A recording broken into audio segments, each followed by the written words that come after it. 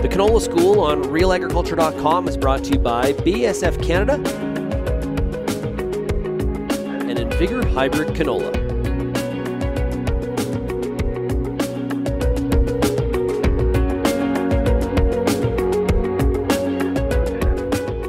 Brittany Warner here with RealAgriculture.com, hanging out at the Crop Diagnostic School just east of Swift Current.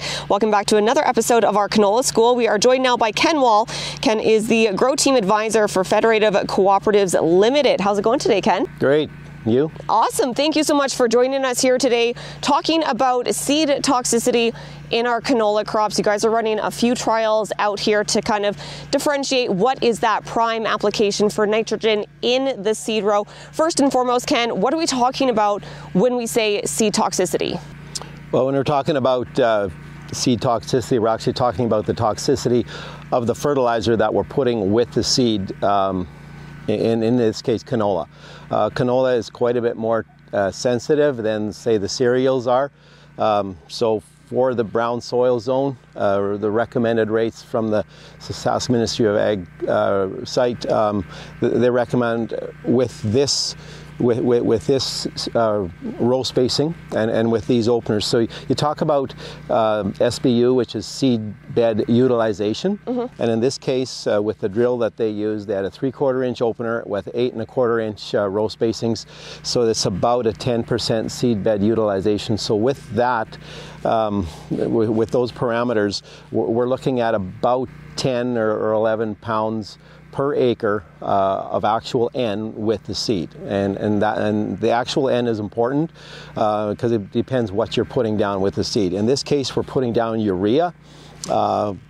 So in the guaranteed analysis of urea is 46% nitrogen and no phos and no potassium. So not only do we have to worry about the toxicity or the salt index of the fertilizer, in the case of urea, we also need to look at the byproduct of the bacterial breakdown of the urea, which is ammonia, and that also has negative effects on seed emergence. So when we make those decisions in the spring, the recommendations are for normal conditions.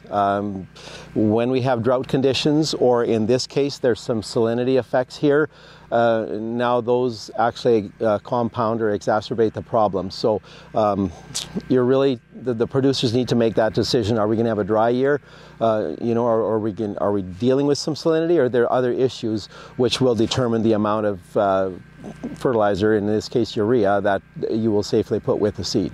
Sure, and we'll look at the plots here in a sec, Ken, but that's what we're saying is the ministry is saying 10 pounds in the seed row, but as we can see behind us here, we're working with some salinity at this specific plot, and so to actually half that has turned out better for this certain scenario, which is what you're... In this case, and it's not only the salinity, but the real drought conditions. This area really didn't get a significant rain till about 3 weeks ago, so maybe even less than that, about 2 weeks ago.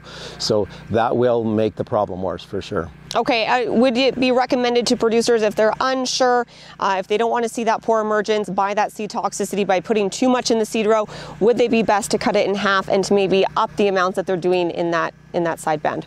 For the brown soil zone, for sure, because your chances of drought and other issues are probably a little bit higher than, say, the dark brown or the black soil zones.